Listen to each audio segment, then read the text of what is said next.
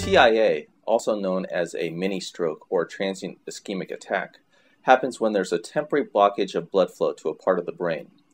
This lack of blood flow causes that part of the brain to temporarily stop working, which can cause different symptoms depending on the parts of the brain involved.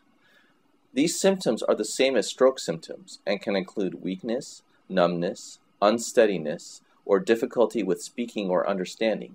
But unlike stroke, the symptoms of TIA usually last for a few minutes or longer, and they usually do not cause permanent injury. However, TIA is an important warning sign that a stroke could occur within the next hours or days. That's why TIA should always be taken seriously.